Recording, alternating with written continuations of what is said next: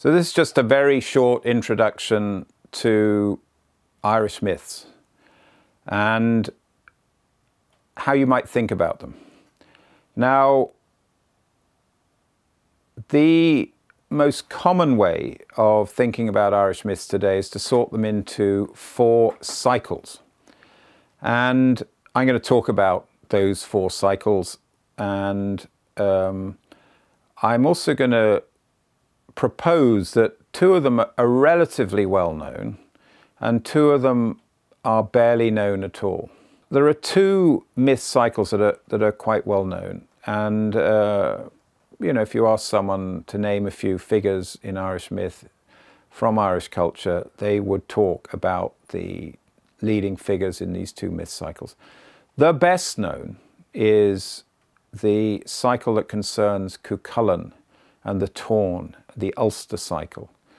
And most people within the country know that. It's covered in school. And so the story of Maeve and Ailill and the cattle raids and the heroic defence of Cuchulainn and the fight with Ferdia is very much part of kind of familiarity within Irish culture, and indeed in the GPO there's the statue to Cuchulainn, the dying Cuchulainn.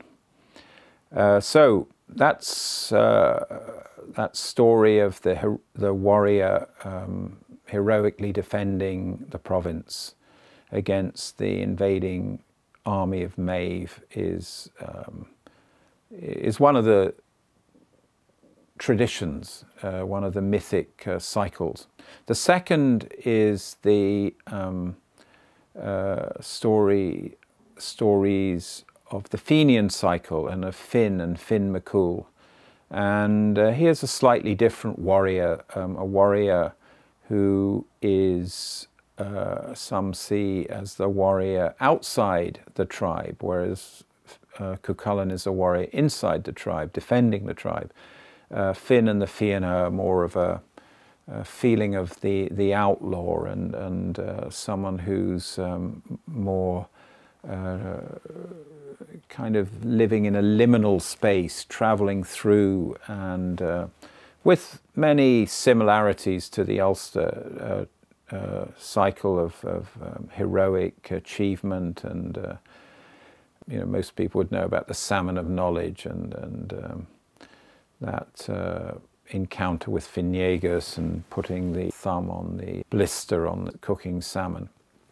So that's the Fenian tradition, and it's almost like those 2 are well known. There are 2 other cycles that are a lot less well known. The mythological cycle, not as well known, but in a way the foundation myth of Ireland. And there's 2 parts to, broadly 2 parts to that. There's the battles of Matura, and particularly in that there's the battle, the kind of archetypal battle of Lugh and Bala, of good and evil, of the man of many skills, the Savile Darnach, Lugh with the one-eyed and fierce, terrifying Bala, the Fomorian of the Bala of the evil eye. But there's another tradition that, or another cycle of stories, or another element of those, which is the Book of Invasions. And in there is a really interesting foundation story of the Irish, that it's not like Hesiod or some of the other creation myths of the world. The Irish are the people who came from somewhere else. And so going right back to the wonderful Sessa and her journey from Meroe in Africa through Egypt and across to the Black Sea and down to Israel and Palestine, and then across to the Greek and world and Roman and German and Spanish before she came to Ireland. Effectively, she'd been on a wonderful journey. She'd seen almost all of the world. And then her partner, Fintan, who shape-shifting shaman. And both of those, I think, embody 2 types of wisdom. The wisdom of having seen an awful lot, of the world and the wisdom of having lived for a long time. So in a way, right at the start of the Book of Invasions is a wonderful wisdom tradition. And then there's a series of other invasions that are in a way set in place some very other different archetypal figures like the Partholonians and the Nemedians and their wonderful wealth-creating wisdom, creating industries, brewing and tourism and dairy, creators of things. And then the wonderful Fyrbolg with their kind of humble everyman quality, their bag carriers, very humble role, and yet they have the wonderful political wisdom of the four provinces and the idea of the sacred centre. And then the Tuatha Dé Danann and Lu and the man of many skills, Lu and Dagda, and the people of the goddess Danu and what seems like a goddess culture. So there's a sort of shamanic and goddess feel to these stories that mean that they're very well worth exploring again, and maybe they'll start to have the influence that they once did. And then finally there's the king cycle, and the one thing about the king stories is they were once very central in the Irish tradition. But if you think about a country that's colonized, the one kind of stories they're not going to tell is king stories. They're going to tell rebel stories, they're not going to tell king stories.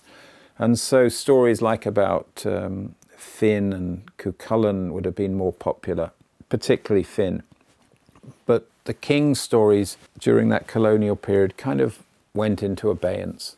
And the problem is that, let's say the colonial periods ended, surely that's a time to reconnect with the wonderful examples of kingship that's encoded in the stories of Cormac MacArt and Conor O'More and Niall of the Nine Hostages and Laura Lynchuk and Mongan.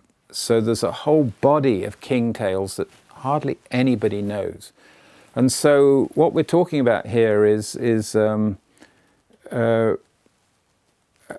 cultural reconnecting, as it were, with two little-known myth traditions, the mythological and the king, and a kind of perhaps critical reflection on the warrior Ulster cycle and the Fenian outlaw cycle, and just to see where are we. But in a way, the first task is to jump in, and what the various journeys that we've put together are an opportunity to reconnect.